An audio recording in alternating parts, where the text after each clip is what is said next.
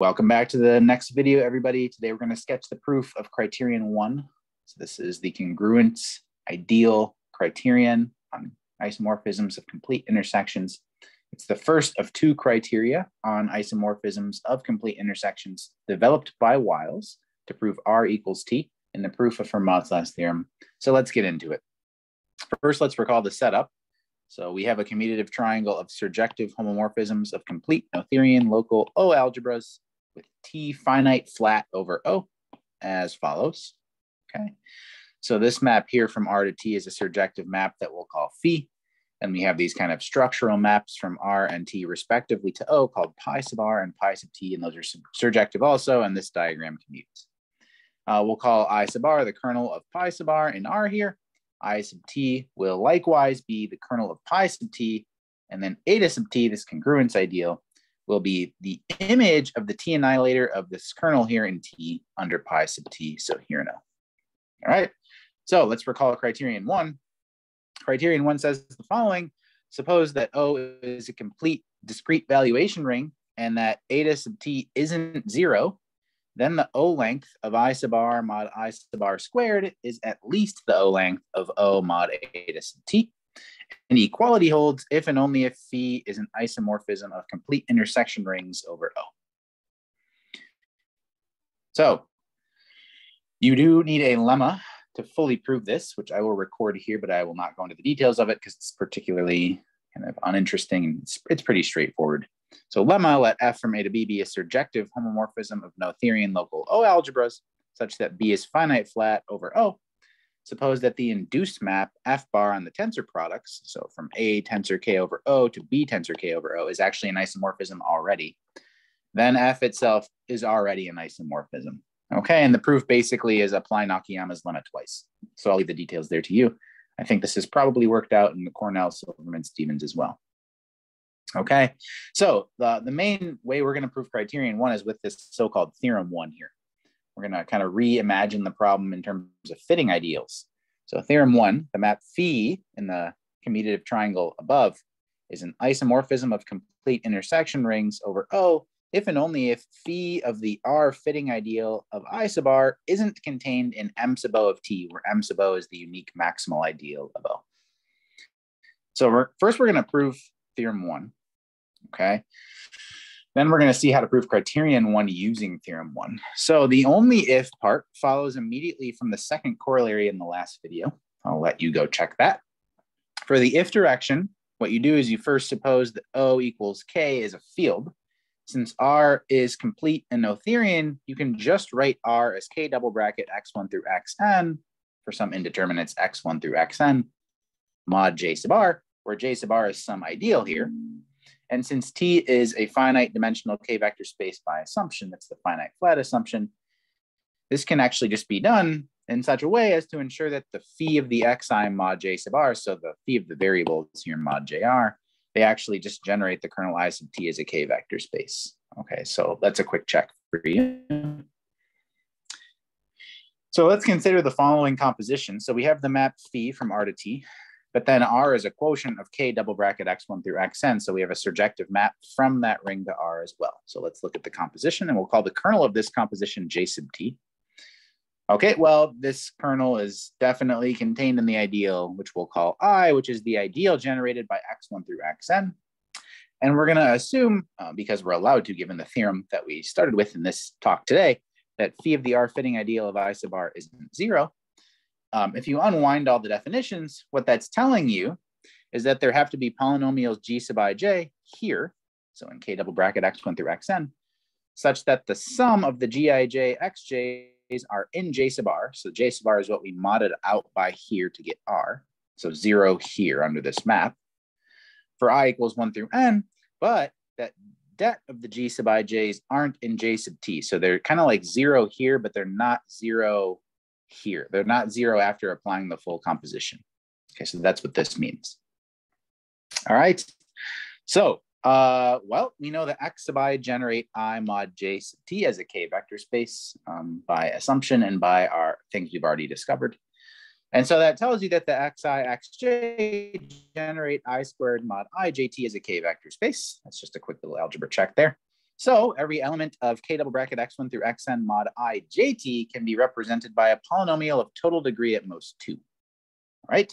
So that means you should be able to find polynomials p sub I and q sub I of total degree at most 2, such that p sub I is equivalent to the sum over j of g sub I j xj mod I jt, because that's a polynomial mod I jt, and q sub I is equivalent to xi cubed mod I jt for the same reason.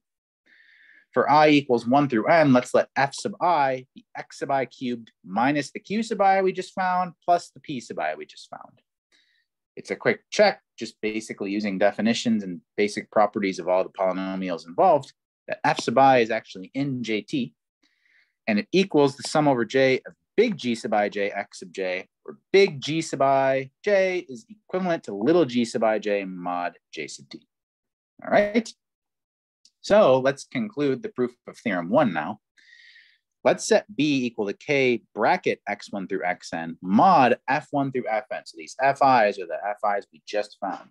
This is a finite dimensional K vector space. The reason for that is every element of B is represented by a polynomial of degree at most 2 in each variable by construction. So B is Artinian, so it's a finite product of local Artinian rings. And so if you complete B, producing B, B hat at x1 through xn, so this was our ideal I from earlier, this has to be a factor of B. That's kind of a basic algebra fact about Artinian rings. And so it's also finite dimensional over K. But by the first corollary last video, then, the B hat ideal generated by det of the big G sub ij's has to be the unique minimal non-zero ideal of B hat. Okay, but the thing is, det of big G sub ij is equivalent to det of little g sub ij mod j sub t, and that's not equivalent to 0, okay? So this minimal ideal cannot map to 0 in T. Okay, so the unique minimal ideal here doesn't map to 0 here. It's a little exercise to check when actually the natural map from B hat to T is actually just an isomorphism. There's a unique minimal non-zero ideal here, and it doesn't map to 0 here. So this is actually an isomorphism. Okay, well, look, actually, you completed B at an ideal, and B has the same number of generators as relations. So what this tells you is actually that T is a complete intersection over K. And it also tells you that J sub T, which is the ideal generated by F1 through Fn, lives in IJT plus JR. So this is all just unwinding definitions of things we've said so far. But then, I mean, if you look at this kind of inclusion here, you find by Nakayama's lemma that JT actually has to be JR, right? And so phi is actually an isomorphism, okay? Because phi is a map from what? K double bracket x1 through xn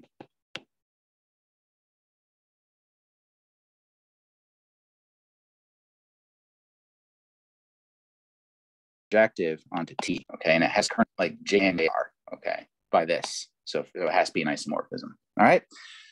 So this proves things over K. If you want things over O, what you do is you play with tensor products and the lemma above that kind of allows you to move from working over fields to working over arbitrary DVRs, all right? So let's now prove criterion 1. Let's go back and review criterion 1, actually. So our criterion 1, we want to show this inequality right here. And then we also want to show that it's an equality if and only if phi is an isomorphism of complete intersection rings. O here is a complete DVR, and the congruence ideal eta sub t isn't 0. Okay, so let's prove that. It's not too hard now that we have the theorem. So let's show the inequality first. If you go to proposition 1 part 1 from, I believe, the last video, or if you just recall, the R fitting ideal of I sub R is certainly contained in the R annihilator of I sub R. Okay. If you look at phi as a map from IR, it turns out it surjects onto IT. That's not hard to see at all, because basically because the triangle commutes. And so phi of the R annihilator of I sub R actually has to be contained in the T annihilator of I sub T. Okay. And so now we have kind of a string here we can look at. So that means pi sub R of the R fitting ideal of I sub R is, by the commutativity of the triangle, pi sub T of phi of the R fitting ideal of I sub R. By this here, that's contained in pi sub T of the T annihilator of I sub T, which is by definition eta sub T. And here's a quick little check for you. This is an easy one. Eta sub T is nothing but the maximal ideal of O to the power the O length of O mod eta sub t. This is actually kind of an uninteresting statement here, although it's going to end up being crucial. Okay, so check this.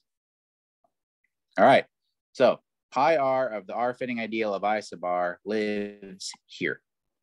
That's what we've discovered. All right, but you can view O as an R algebra just via the map pi sub r. And then this is kind of a basic algebra exercise that you run into when you first study tensor products. I sub r tensor O over R is nothing but I sub r mod I sub r squared. And so if you go back and look at proposition 1, I believe in the last video, part 2, you discover that pi sub r of the R fitting ideal of I sub r is the O fitting ideal of I sub r mod I sub r squared. You're sort of tensoring up to O here, but then you get, you end up replacing I sub r by this fact here. Okay, but then the proposition says that this guy here is just m sub O to the O length of I sub r mod I sub r squared power. That was in the proposition, exactly. Okay, but that tells you that this length has to be less than or equal to this length because of this inclusion here. But that's the inequality we're trying to prove, right? Okay, so the inequality follows. Now, if phi is an isomorphism of complete intersection rings, by the second corollary last video, you might recall this, phi of the R fitting ideal of I sub r is the T annihilator of I sub t. And so our inequality is actually an equality because this containment here is actually an equality. And so these lengths here, these powers of m sub O have to match. Okay, and that's it. Well, okay, sorry, we have to do the converse. I forgot it was an if and only if for a second. To show the converse, if we assume those two lengths are equal, what does that say? If you kind of just look at the strings of inequalities and equalities we developed above, you see that that means that pi sub r of the R fitting ideal of I sub r is pi sub t of the T annihilator of I sub t. It's kind of a quick check, although I won't go into the details here. And it uses the non-triviality of A sub t that we're assuming. Remember, we're assuming eta sub t isn't 0. You can check using this that I sub t intersect the T annihilator of I sub t actually is 0. It's a straightforward check, just believe me, or go check the details. I'm probably there in Cornell, Silverman, Stevens is my guess. Well, what that tells you is that the map pi sub t viewed as a map on the T annihilator of I sub t to eta sub t is actually an isomorphism. Okay, because the kernel intersect this annihilator is 0. So this map has to be an isomorphism. All right. So what does that tell you? Well, you know that pi sub t of phi of the R fitting ideal of I sub r is pi sub r of the R fitting ideal of I sub r by the commutativity of the triangle. And you know that's pi sub t of the T annihilator of I sub t. So in particular, these guys are equal. What you find then is that this, so phi of the R fitting ideal of I sub r is just the T annihilator of I sub t because this map is an isomorphism. You can kind of kill it with its inverse, for example. Okay. Well, if this is true, I mean, this is a non-zero sub O module of T that can't be contained in M sub O of T. And the reason for that is because T mod the T annihilator of I sub T injects canonically into O endomorphisms of I sub T, but this is just torsion free, right, as an O module. Okay, so definitely this guy cannot be contained in the maximal ideal of O times T. But then by theorem 1, what do you know? Phi's got to be an isomorphism of complete intersection rings because the criterion was you're an isomorphism of complete intersection rings if and only if, let's just go back up so we can recall here, if and only if phi of the R fitting ideal of I sub r isn't contained in M sub O of T. Well, that's just what we showed, right? That's just what we showed right here. Okay. This guy isn't contained here because this is torsion free, basically. Okay, so that's it. I think we're gonna move on to criterion 2 next video, which is the J structure criterion on isomorphisms of complete intersection rings. And so I'll see you all then, and thank you for watching.